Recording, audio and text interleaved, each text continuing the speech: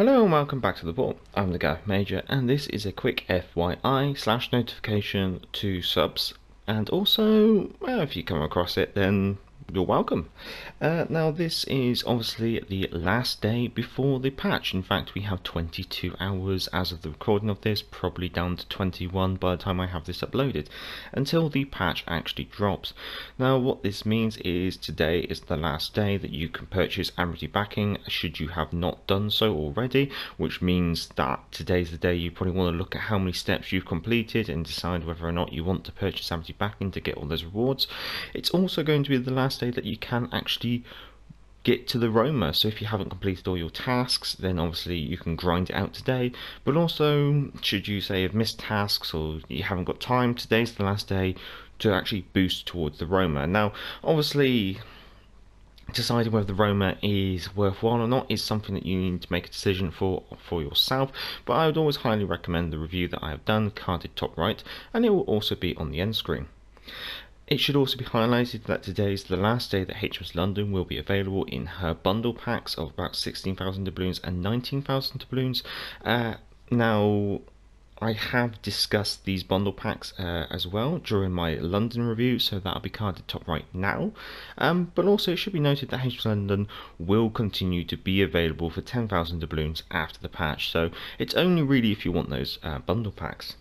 Also, today is the last day of the collaboration between World of Warships and Transformers, so if any of the Transformers stuff in the store does tickle your fancy, today is obviously the last day that you'll be able to go purchase those.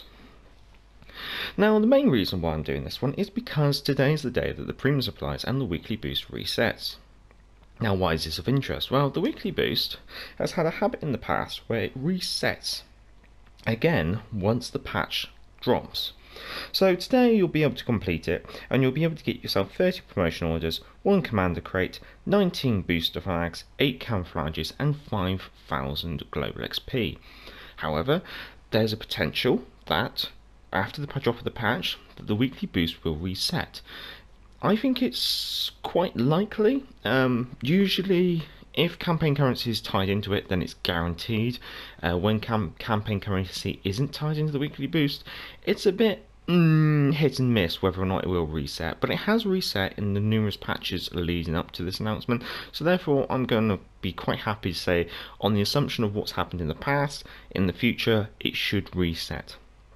So what this means is that potentially if you complete it today, it will reset tomorrow and you'll be able to complete it again, say Monday, Tuesday, and you'll be able to almost double your investment. So you'll be able to get yourself 60 promotion orders, 2 commander crates, 16 camouflages, 10,000 global XP and 38 booster flags. Now that's quite a nice, interesting double your money or nothing almost kind of investment. So if you can find the time today, I would always highly recommend trying to see if you can crack out the weekly boost, and I wish you all the best of luck.